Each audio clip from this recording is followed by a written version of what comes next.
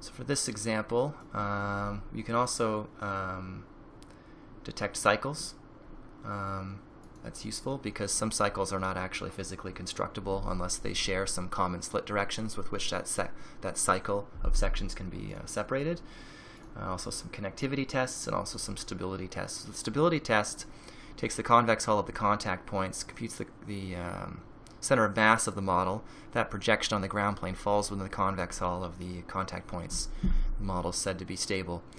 The connectivity tests, I'll just disable the cycles test, make sure that your model's connected. So if I were to say delete a few of these, we got these disks up here. If I were to actually move this off, so now it's not connected anymore. It's sort of, this disk is hovering, so it's red. So that's useful for that.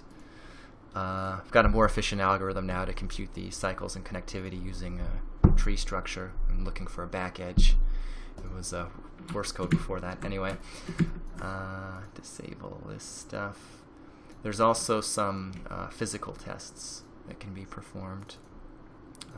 Not so important to the modeling aspect, but these show sort of fracture lines, and the redness indicates how likely the model is to fracture there. So you see along these legs, this is a model which will fracture. We can actually add extra weights, kilogram weights, to the model by selecting a plane and then hitting insert, but not on a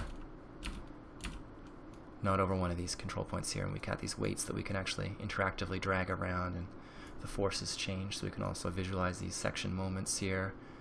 It's pretty neat. And we can show the skeleton of the model, which is composed of the sort of center of mass of each of the planar sections, the contact points, and the joints that are in blue between them.